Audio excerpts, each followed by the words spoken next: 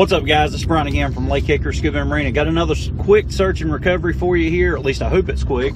Water's dropped off quite a bit, but a lady come in, wants me to look for her cell phone in the water. It's directly off the dock. She only thinks it's around 6-7 foot deep, so hopefully it won't be too hard of a search for me. We have had a ton of rain here lately, so our lake is kind of like chocolate milk right now. It's very difficult to see in, but hopefully 6-7 foot deep. I won't be there long searching, but come along with us and we'll see just how good we do today.